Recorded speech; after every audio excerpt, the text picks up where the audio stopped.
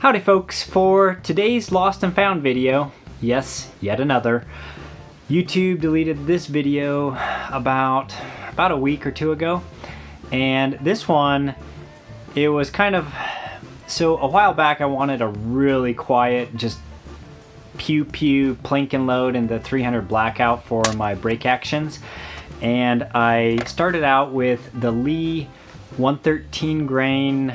It was a 2-cavity mold. I think Loads of Bacon has it now, but it's called the Lee soup can bullet. I used that bullet mold and bullet to make a really lightweight subsonic plinking bullet, just for the heck of it, for fun, basically.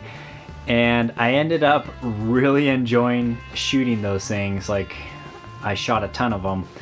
And so I went to NOE to see if they could make a similar bullet, the same shape, size, everything.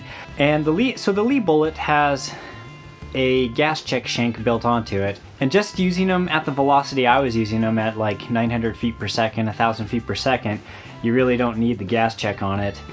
So I went to NOE to see if they could make the same or a similar bullet mold, since I like this one so much, but without the gas check shank.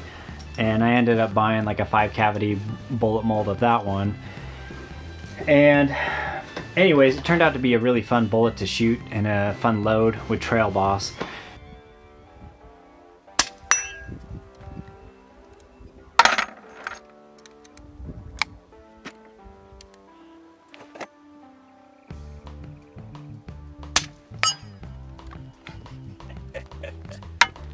Anyways, check out the link in the video description below to see how I did my original bunny fart loads.